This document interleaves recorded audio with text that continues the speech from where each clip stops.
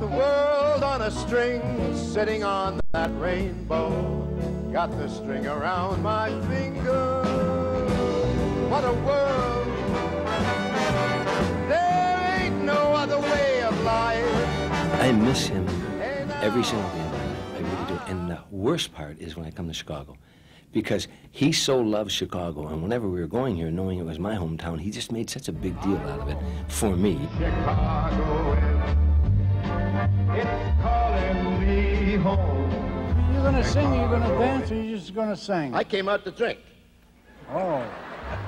My kind of razzmatazz, and it has all that jazz. My kind of town, Chicago, is that he sang all around the world. All around the world. Not to mention that he performed in this city since 1937, I think, and loved Chicago, and once told me that he performed in Chicago more than any other city. This was his words. He said, people think it's New York, but it's not. The Chicago Cubbies, Chicago. His music, it goes on, and all around the country, wherever I go, kids come up to me, 17, 18, 19. Mr. Dreesen, can I talk to you about Frank Sinatra? I'm a huge fan of Frank Sinatra's. And they're kids, you know.